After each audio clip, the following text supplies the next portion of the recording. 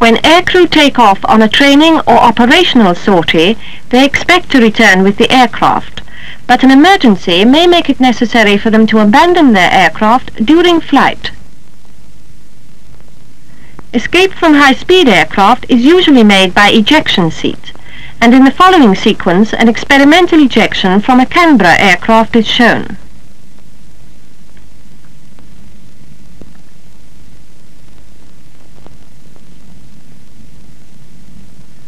A rearward-facing ejection seat was designed, and a successful experimental ejection was made by a live subject. However, the modifications necessary to fit ejection seats in the rear crew positions was considered to be impracticable. Therefore, rear crew members make an unassisted escape by way of a slide from the Vulcan and by way of a side door from the Victor and Valiant.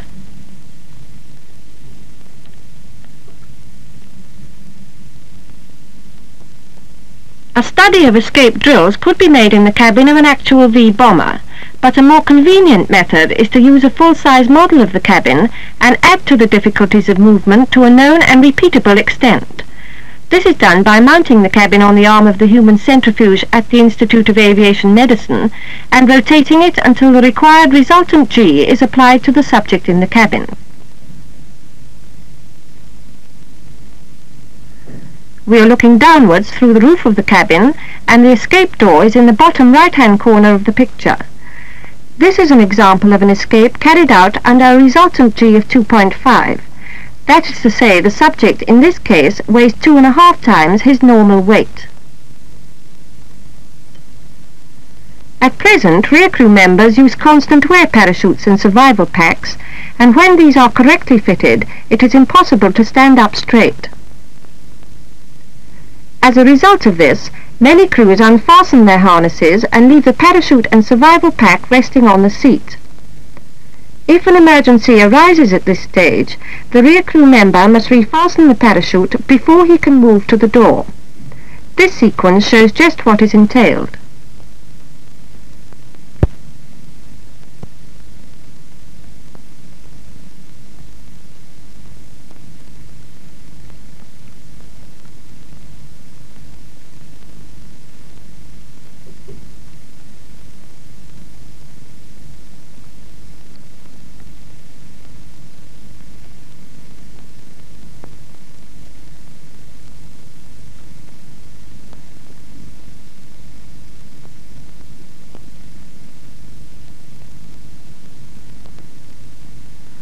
The complication of having to return to the seat to refasten the harness is shown here in the cabin on the centrifuge.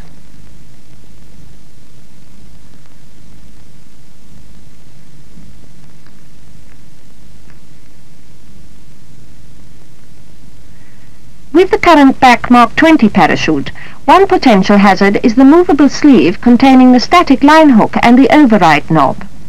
This can slide down a shoulder strap and obstruct the lug so that it cannot be positioned in the quick release box. Therefore, valuable seconds may have to be wasted pushing the sleeve clear of the lug.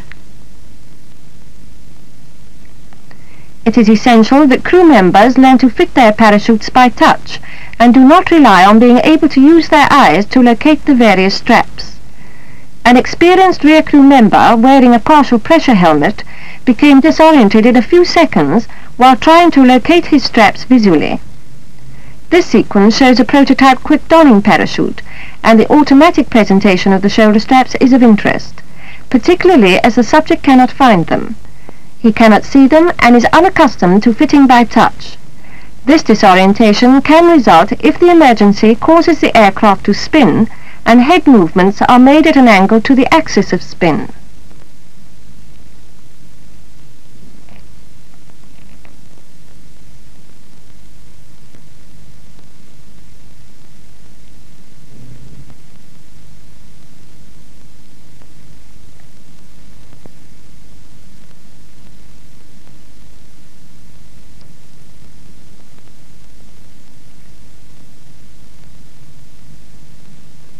Once the parachute has been refitted, the rear crew member has to get to his feet, and this can be prevented by the parachute pack catching under the headrest and preventing further upward movement. If he moves forward to ensure that the pack is clear, he may cause the survivor pack to twist and snag in the seat pan. Either of these hazards can prevent him from leaving his seat.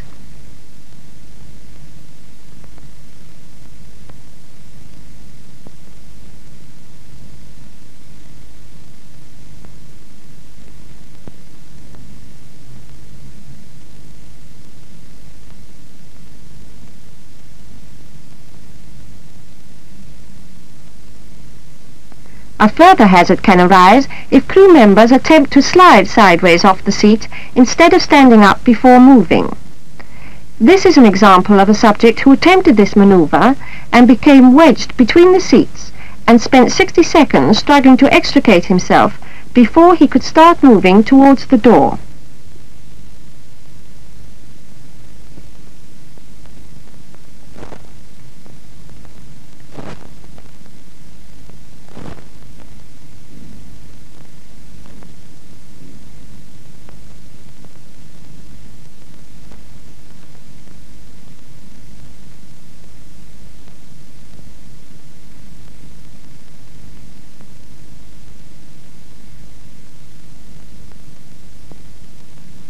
Once on his feet, the crew member can still be in trouble with his survivor pack if he is unable for some reason to move the center seat forward. For example, if the navigation plotter was dead or unconscious, as was the assumption in this experiment, the survivor pack can become jammed between the two seats and effectively prevent any further movement towards the door. In subsequent experiments, escapes were made after this snag had occurred, but it is extremely difficult.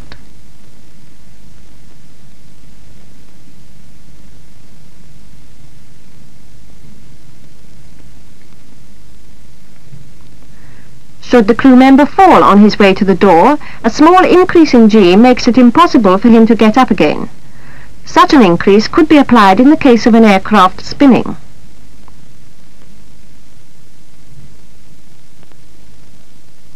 Once at the door, care must be taken to ball up and make a clean exit, or the crew member may be caught up and spun violently. Two possible solutions to the time lag in refitting the parachute and getting up out of the seat before escape were studied. One shows a GQ prototype parachute with automatic presentation of the shoulder straps. It is shown here with the NL static seat and a sister cushion.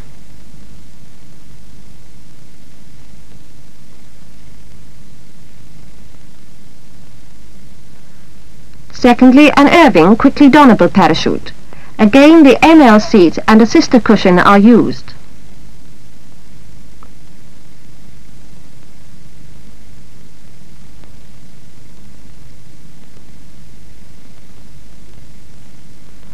An example of an escape run under a resultant G of 2.5 is shown in the following sequence, and the subject's own commentary during his escape has been recorded.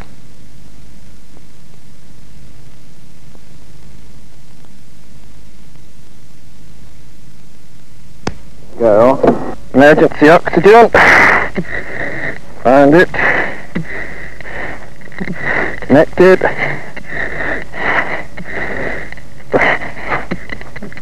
Right leg connected. Left leg. Right shoulder strap connected. Left one pulling down on both. Parachute harness connected. Unlocking. Ready to go.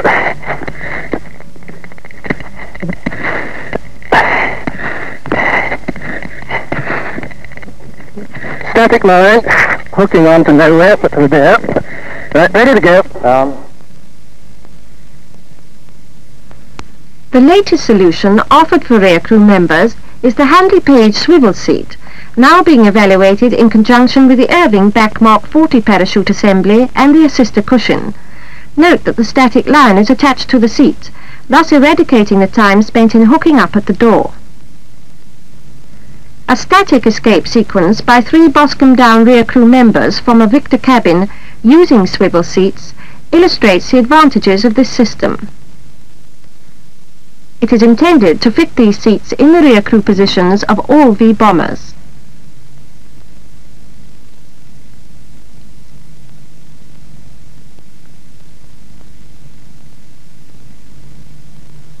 After an escape from aircraft at high altitude, a static line actuates a barometric power unit which prevents the parachute from deploying until the crew member falls to approximately 12,000 feet above sea level.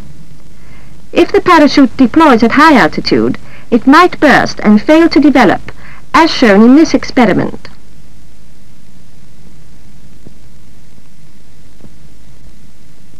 A crew member falling from high altitude tends to spin violently after the first few seconds of fall.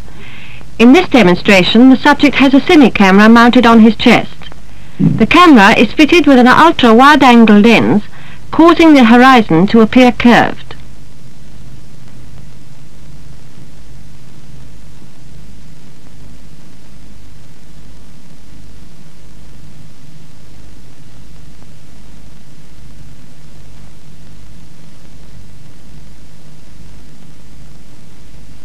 On reaching 12,000 feet above sea level, the barostat allows the parachute to open, the rotation ceases, and the crew member descends under a fully open parachute.